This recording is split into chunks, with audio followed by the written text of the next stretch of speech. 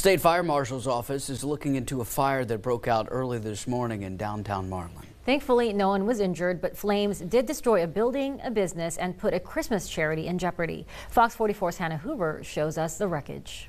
A fire was reported shortly after 1 a.m. this morning in downtown Marlin, consuming a flower shop called the Petal Patch and affecting a nearby hospital. The Marlin Fire Department arrived on scene within 4 minutes to find smoke pouring from the building near the Falls County Hospital. We were able to knock down a body of fire.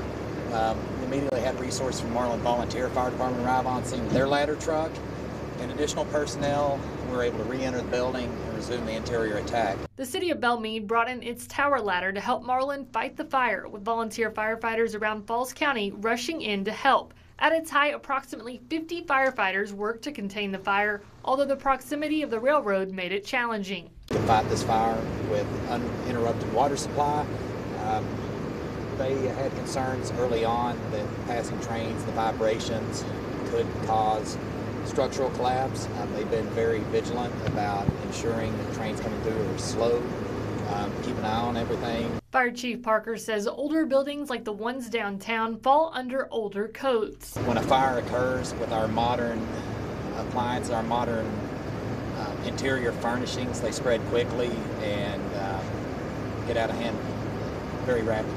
Right now, the State Fire Marshal's office is investigating the fire. We have 3 investigators on the scene right now, and fortunately no injuries or life loss occurred as a result of this fire or the firefighting operations. While no one was injured, the flower shop was holding toys for children this holiday season. We lost over 20 boxes of toys that were donated to our Falls County children for Toys for Tots.